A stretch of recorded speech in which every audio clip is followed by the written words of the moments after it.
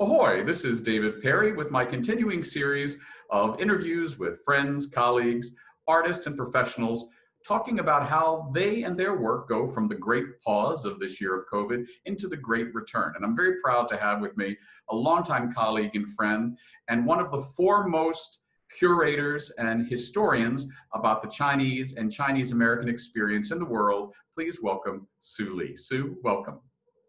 Hi, how are you? I was wondering who you were introducing. Well, I mean, I have been in public relations for a long time, but it's all true. So, Sue, for people who are not familiar with you, talk about your history in San Francisco, which of course starts with your birth. And then when I first met you, when you were working at the San Francisco Chamber of Commerce, and then with the Willie Brown administration, please.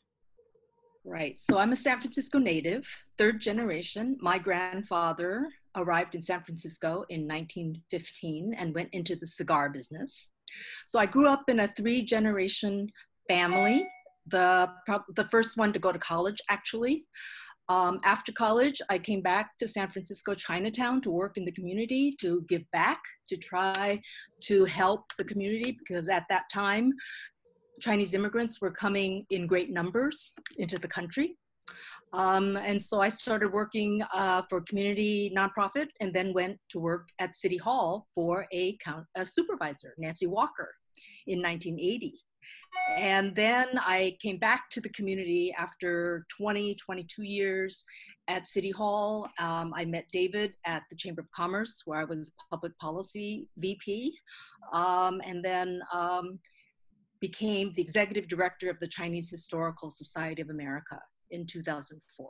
Well, and that brings us to the present conversation, because during your many years at the Chinese Historical Society of America and its historic national landmark building designed by Julia Morgan, a Bay Area architect, you discovered a series of paintings that have become iconic and are about to have new life because you literally uncovered them. The work of Jake Lee.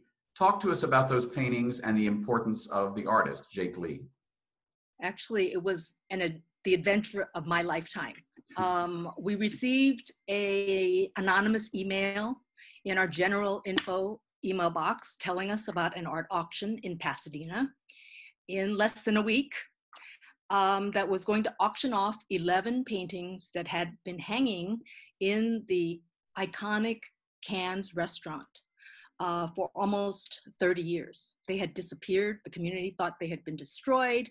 But these images were part of Johnny Cannes' strategy, if you will, to share not only the culinary heritage of Chinese, but to share the Chinese American heritage of his restaurant and of Chinatown.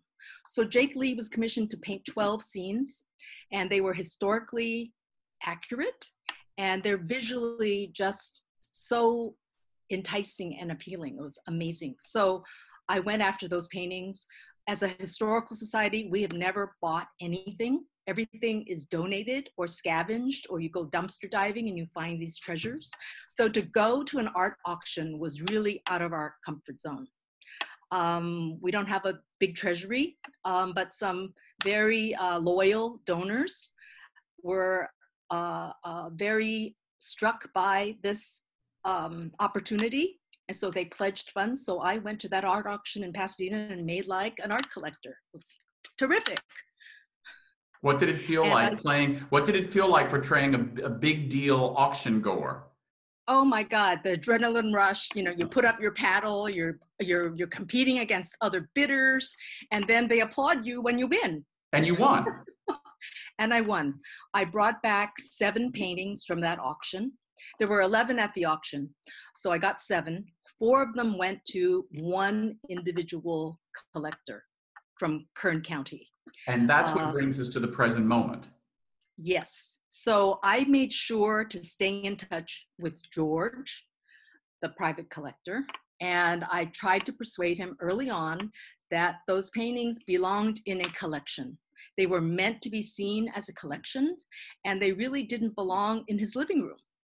So, and over the years, George and I became friends, and 10 years later, he has said, you know, you're right, those paintings belong with the others. And so he has now agreed to transfer them to the Chinese Historical Society of America to reunite this collection. And of course, in the meantime, I had found the 12th painting. So the collection is now intact, and we need to raise a little bit of money.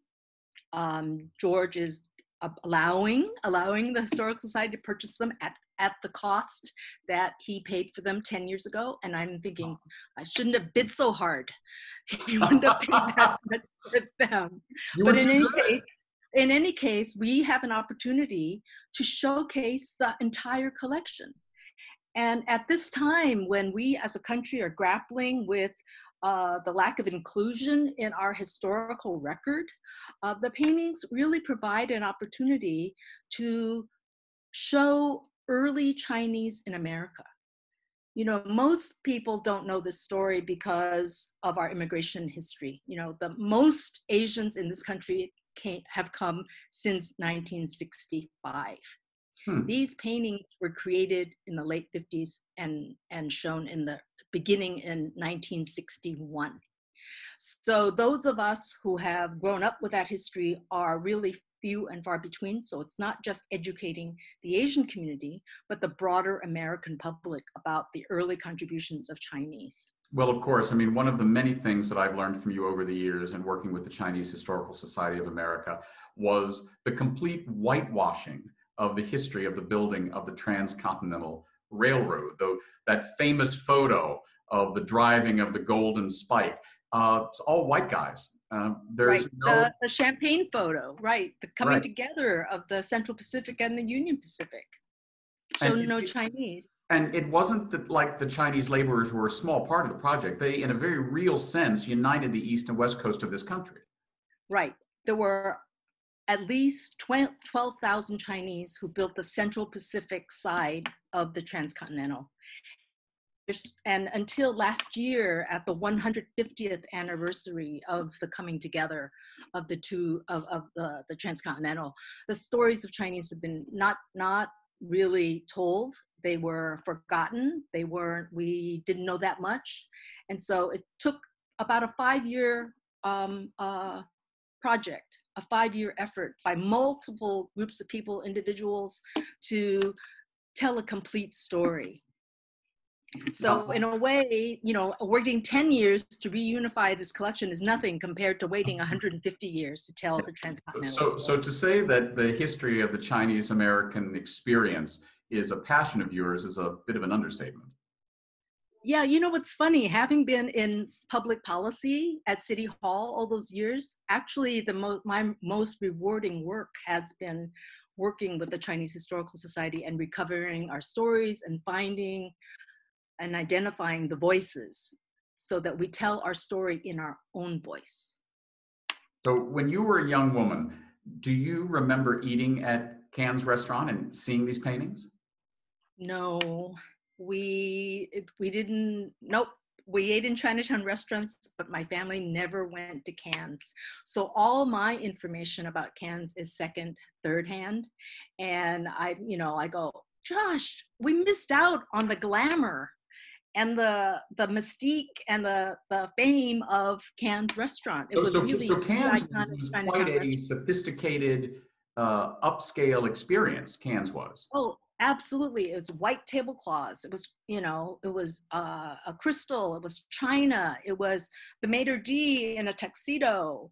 It was, you had to be dressed to eat at Can's. Johnny Can positioned Cantonese food. He says, we do not serve chop suey.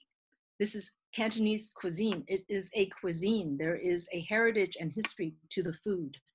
And so his place, his restaurant was the place for celebrities to come to Chinatown.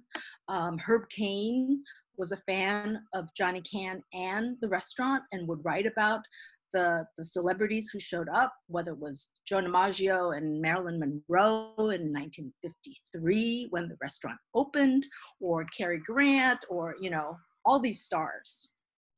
Now, not to get too far afield from the paintings, but since we're on the topic of culinary experiences in Chinatown. You also were friends and neighbors with perhaps the foremost and most famous purveyor of Mandarin cuisine, probably in the world, Cecilia Chang, who, as I understand, is about to celebrate her 101st birthday. Yes, I happen to be a neighbor of Cecilia's. I've gotten to know her over the years. So it's really interesting to me that here I am working on a project that's connected to Johnny Can, who was promoting Chinese food, the Cantonese food, and then to know and have met and work with Cecilia, who promoted the greater cuisine of China. You know, it's Sichuan, Hunan, Mandarin food. So they actually, I found photos of Johnny Can and Cecilia Chang promoting Chinese food during Chinese New Year's for San Francisco. They worked together. I've heard stories from Cecilia about Johnny Can and their work, and you know, they were quite a team. It's quite amazing. So they were friendly competitors in a way, because her restaurant was the Mandarin, correct? Her restaurant was at Ghirardelli Square, and Johnny Can was in Chinatown. So very different approaches to promoting their food, but very much complementary. Yeah. Now, so Johnny is no longer with us, correct? Right. Johnny passed away in 1972. But Cecilia, at almost 101, she's in great shape. Absolutely.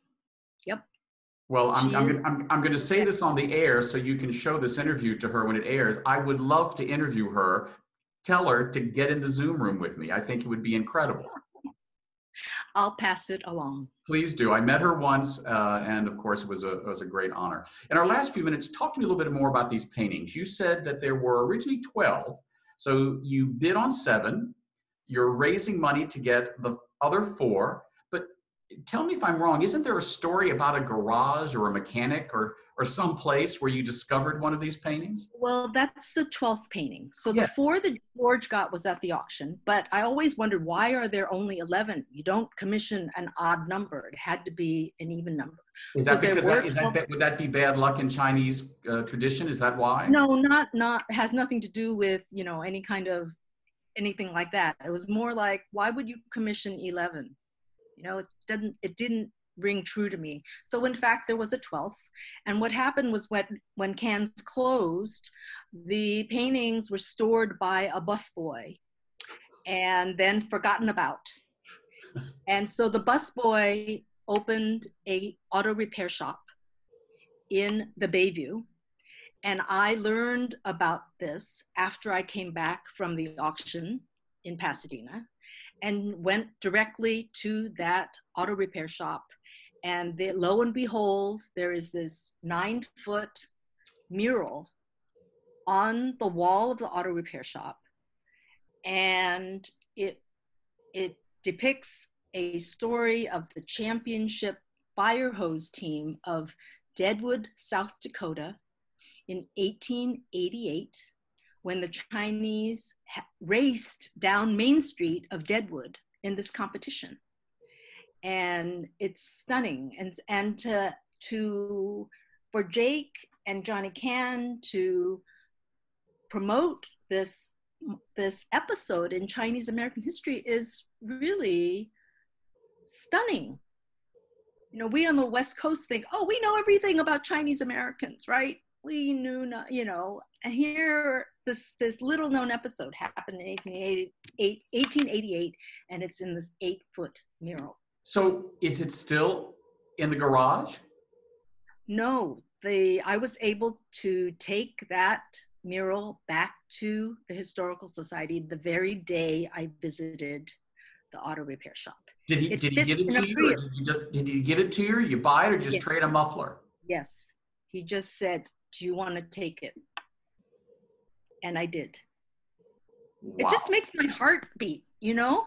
It doesn't. That adventure was so amazing. And he was a busboy at Cannes, and he didn't realize the artistic value of this. He just thought, they're nice. I don't think that anyone really appreciated the artistic value. They thought it was restaurant decor. Johnny Can had banquet room upstairs from his regular dining room that had no windows. And so he decided to put artwork on the walls.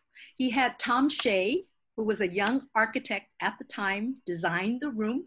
So it was gold flocked wallpaper, you know, and you had these stunning paintings on the walls, and then you would dine on Cantonese cuisine in the banquet room. So because of Su Li's persistence and a busboy who hid some paintings away and then opened a garage, we have now a dozen, after this purchase goes through, just unprecedented and unique depictions of Chinese and Chinese American life that don't exist anywhere else.